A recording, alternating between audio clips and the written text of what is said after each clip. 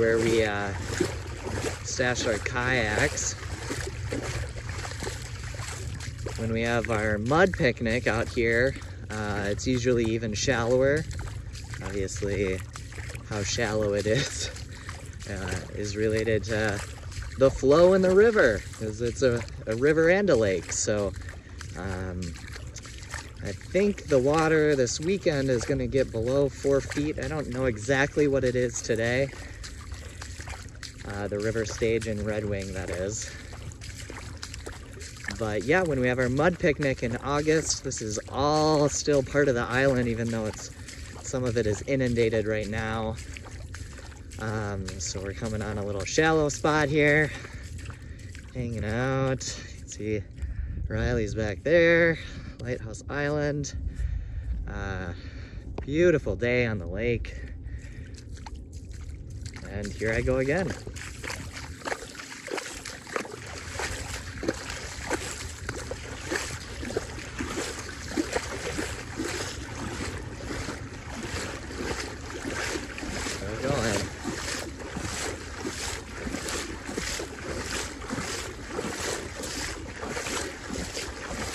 It's pretty muddy, sinking in a couple of inches. If you get stuck in your boat, that'll help you.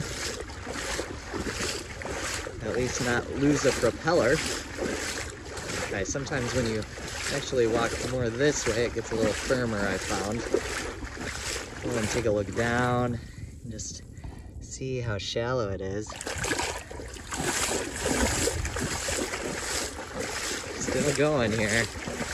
A little bit of an experiment. Can you see how shallow it is? Yeah, maybe if you see my shadow. Hey there. Still going. It's above my ankles, I'll admit that, but it's about shin depth. I'm still going. Let's do a little scan here. Back at Riley. Way back there. Can you see her? I can see her waving, but I don't know if you can. And if you'll notice, the navigation channel is actually just hugs the shoreline over here, so I don't even know if you can see those red buoys. River red right, return right. So you really have to hug the shoreline when you're coming up.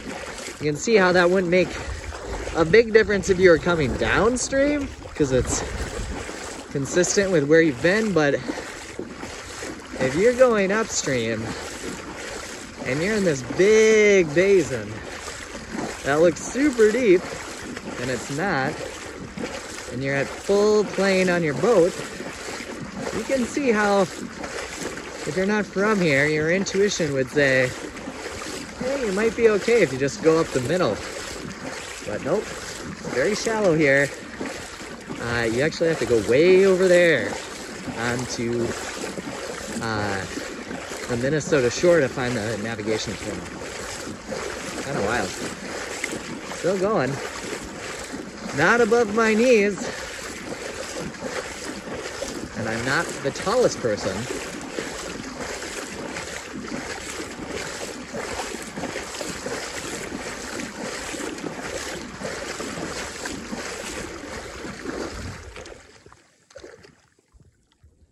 Riley!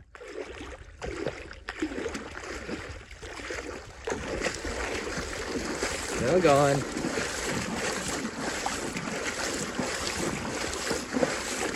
Depth has not changed for a while now.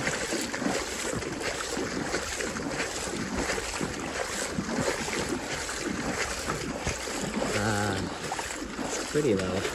Water is cold. Make sure if you're out boating for the fishing opener, you wear a life jacket. Not all of the river is this shallow, thankfully. Not all of Lake Pepin is this shallow, thankfully. Let's see. Still not to my knees.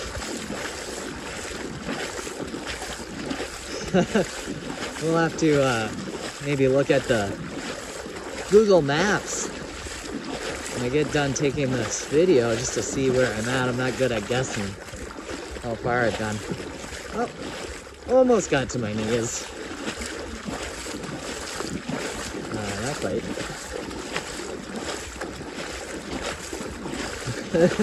I'll be able to walk to the next point.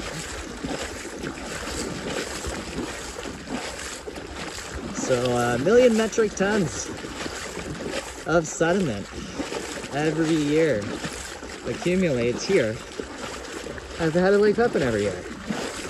That's enough sediment to fill a full city block, raise 32 floors, which is about the height of the Fauché Tower in downtown Minneapolis, if you're familiar with it. It was at one point the biggest skyscraper in Minneapolis. Of course it's not now. It's still very tall. Okay, nope, not to my knees yet. Still cruising. Wow. Yeah, so that's turbid water. If you can see that, so like you get and that's actually how we the Clean Water Act protects our water from sediment and protects it from that turbid chocolate milky water, which can get stirred up in a variety of ways.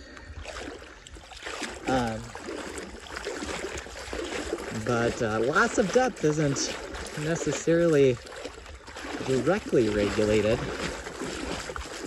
It's interesting, Lake Pepin is in an interesting position where water quality and pollution accumulation are both issues. The loss of habitat, recreational opportunities. Okay. All right, right now, if it was later in the summer, I could go further. And I'm about at my knees. I'm seeing a bald eagle. Not sure if you can. Literally everywhere out here. Beautiful. So there we are. I don't know. Let's see. This is to my knees. Not anymore. Just shallowed up. I just was in the wrong spot. Come back out here a little bit and gives you a few inches. So yeah, I could keep going, I think, but for the sake of making our point, it's shallow.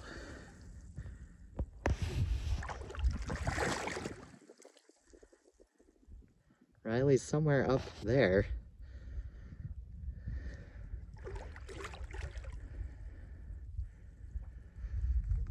Yeah.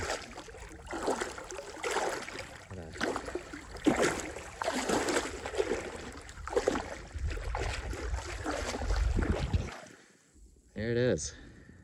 I walked for, I guess, about 8 minutes. 8 minutes.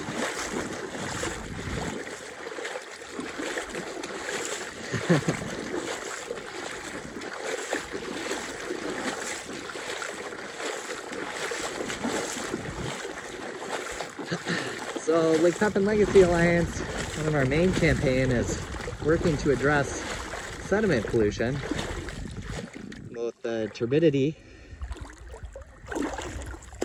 and the accumulation.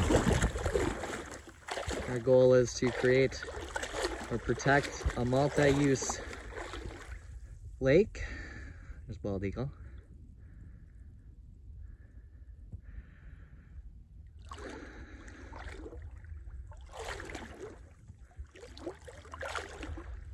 And protecting water quality, fish and wildlife, and people.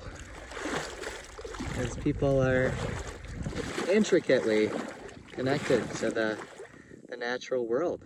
Communities depend on the river and Lake Pepin. It's important for recreation. Recreation is important for our health.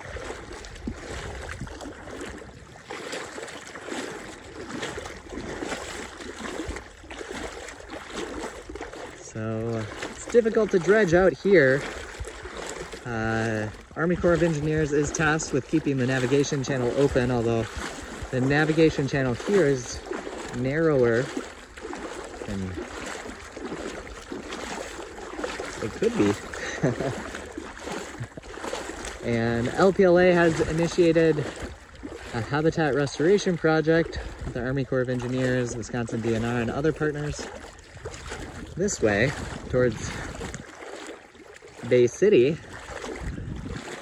And that's one way that you can actually dredge out areas of the lake and river that aren't in the navigation channel through these habitat restoration programs. And so we were able to get one going back in Bay City, which has probably been most impacted by sediment. But of course it's working its way downstream.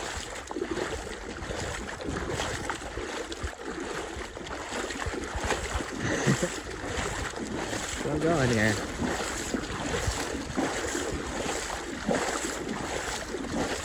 I don't know if that was a world record. We'll try to set a world record in August at our mud picnic. If you're a member, you'll get an invitation to that. We'll have to see you there. These things are way more fun with more people. Looking forward to the world opening back up and seeing everybody else who loves the lake and river. A lot of people have a lot of in-depth knowledge about this stretch of the river, and we feel very grateful to have you included in our work, guiding our work, keeping us posted. Ooh, that was a soft spot.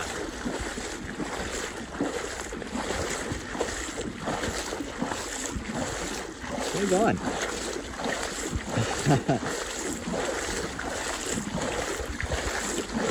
I guess I don't have to talk, do I?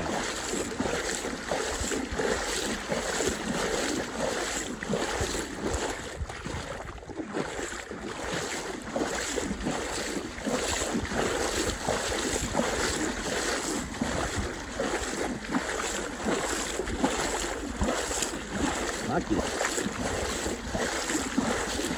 Very lucky right now.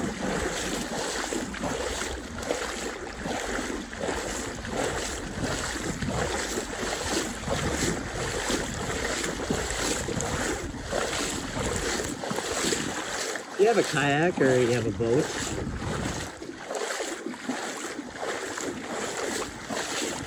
Of course, be careful up here, but pretty wild. That's when I'm coming up here to experience it for yourself.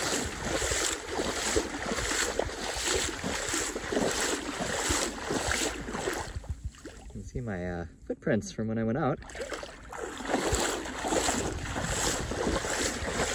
Kind of like being on the moon.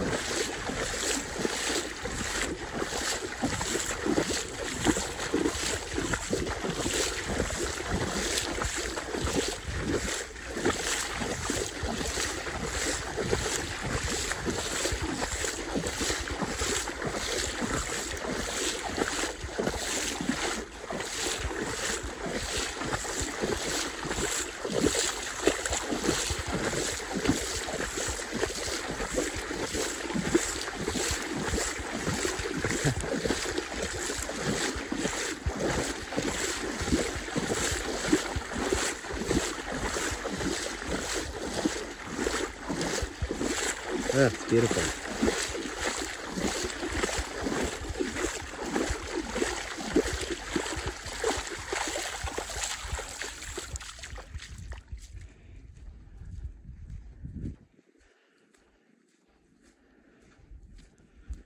All right, we're almost there.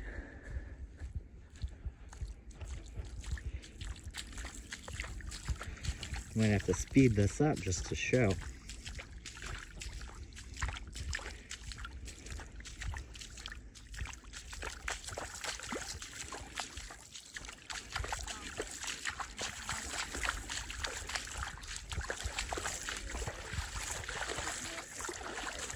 Oh, yeah.